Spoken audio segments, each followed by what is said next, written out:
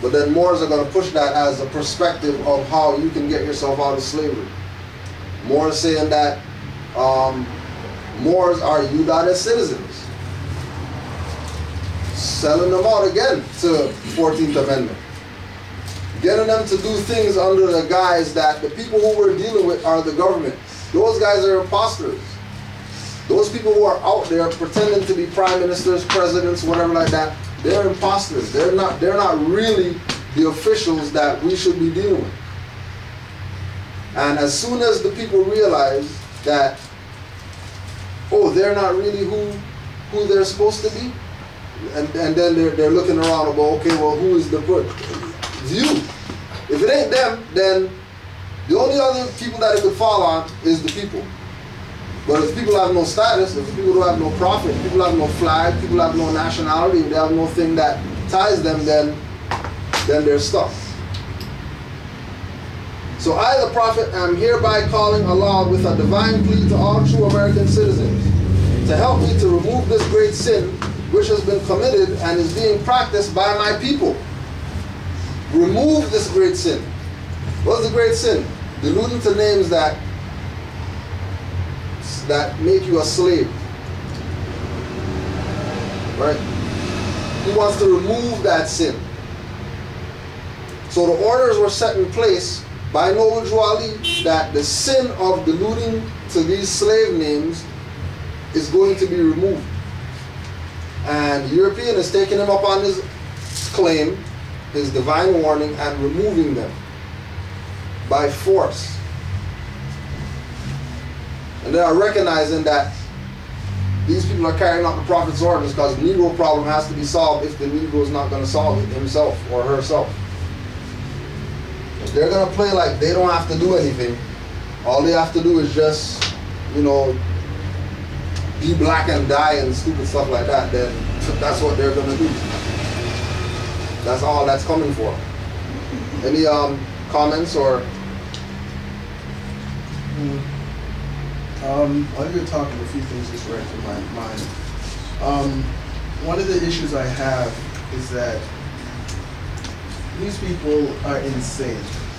And when I say insane, to the point where they're looking for something, some type of relief, but they're doing the same things over and over that's been done by quote-unquote black people for as long as we can remember.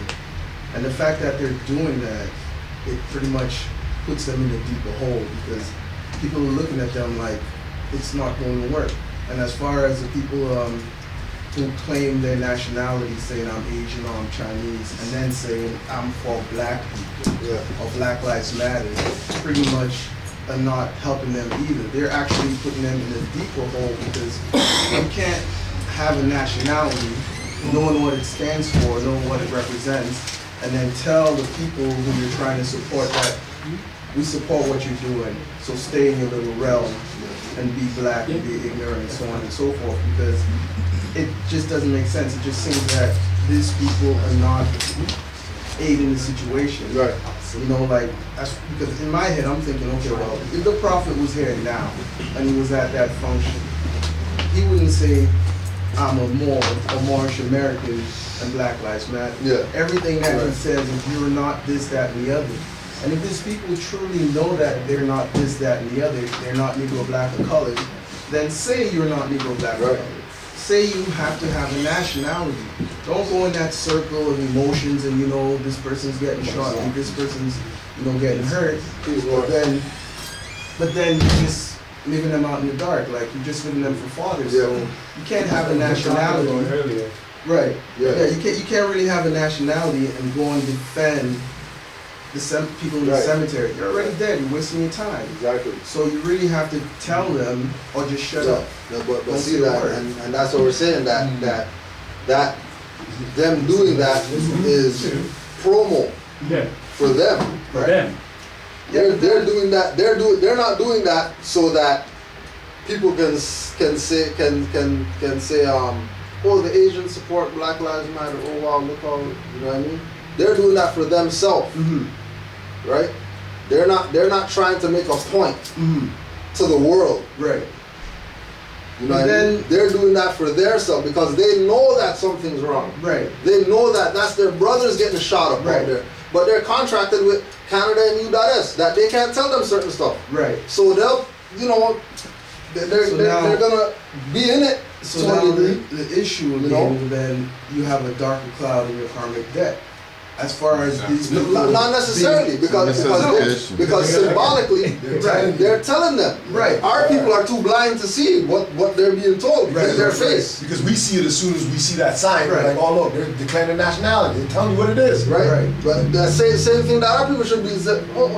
How come they're not saying yellow? Yeah. It should be a conference. Like, hold on, we need to stop the Black Lives Matter for a second. Figure this one out. And we need to go over here, we need to talk for a second, because everybody who supports us says nationality for Black Lives Matter. Right. You never but what I'm thinking that I was getting at, which is you guys have gotten right back to the same point, is that the so-called people that whoever are looking up to sort of for our basis of information, they should be making it very clear that black should have nothing to do with the human species. Right, they should, but they can't.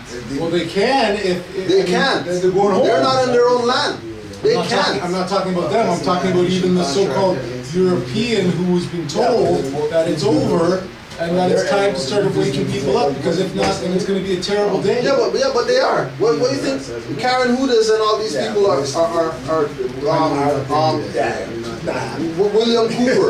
William Cooper and Rick Smith and all these people. But what I'm saying to you is those are all people that have been considered on the fringe. Really what has to happen is through what you call mainstream. This shit should be it ain't happening to mainstream. There ain't no mainstream putting out there that these people are Moors. Why not?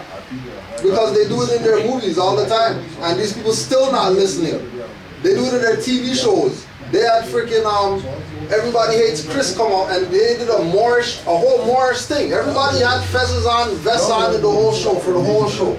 Right. Well, they seem to keep putting leaders there that I assume don't know anything about the law or anything.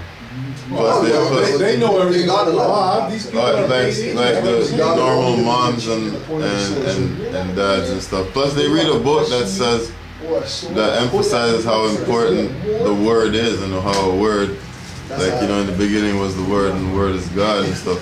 Plus that Bible don't say that we're black people or whatever. Yeah, that too. You know, so why are they calling themselves something that is not written anywhere except for in their their imagination. If I may add this as well, that if you look into any of the literature from the prophet, it's already laid out. One, he said, yo, Moors are hard-headed, stiff-necked people, right? Two, he said, yo, this is for the young and the unborn. And three, he said, listen, Moors ain't gonna change or learn nothing unless it's at the point of a sword. So my thing is, what that tells me is, okay, we should be focusing on the young and the unborn, the children who are coming up. Because the older people are already way stuck in their ways, they're hard-headed and stiff-necked, and if we're not willing to pull out a sword, put it on a man's neck and say, listen, you're a Moor, and if you don't claim more, I'm chopping off your head, you know, we're wasting time. Because they're hard-headed and stiff-necked, so we should be focused on the youth, they're focusing on the children, they're focusing on the unborn. Right. Exactly. It's kind of hard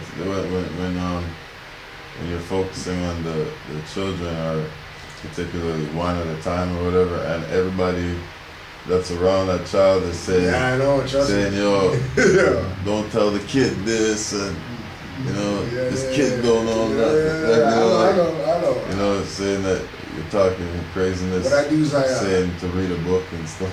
I tell them I don't get it. Yeah, but check it out. Like, so I'm my nephew, 8 years old, and I would give him like a little piece of I give him some fiat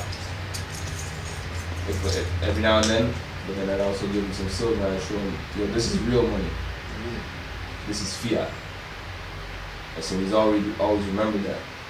So you come over and be like, Uncle Tesman, can I have some real money? So I can't give you real money right now, you know, I don't really have it, but do you still have the one that I gave you? Like, yeah, I have it, you know, I have some real money. And I also have this money. He's like, what is this? I'm like, it's fiat. You know, that's. I said that goes up and down, but this real money is more stable. It's better. Now the same thing I'm telling him, that's more science, right? Yeah. But it's the same thing that if you go on the right news networks, They'll the tell right you the same economics stuff. telling the same stuff. Same stuff. And even in the mainstream ones are starting to have to come along too. So it's not like there isn't things that we can't tell them that anyone, you know, the layman can argue. I mean, they can argue, but you know what I mean? Yeah. You just turn the TV on them and tell them, yo, what are you telling me to not tell them what the experts are saying? Get out of here. Right. You know what I mean? Right. The cultural stuff, yeah, it's going to be kind of difficult because it gets sensitive with other people. But at the same time, again, there's always references. I know there ain't enough room for a handful of, more than a handful of people. So I'm in that handful. Those who got ears there and see this, and that's what it's about, man. It's, you know, you can't, I mean, people are gonna have to die. So we have That's what it is.